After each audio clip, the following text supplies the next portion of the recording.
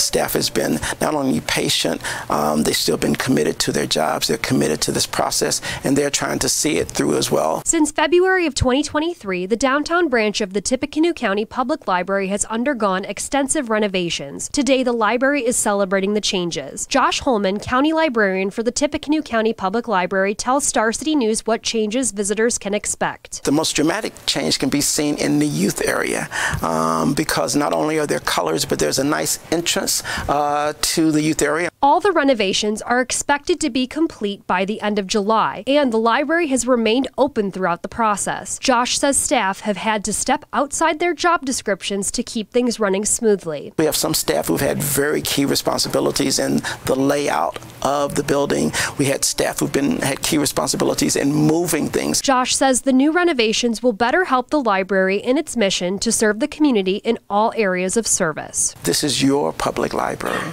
and we are trying to provide services that are important to our community.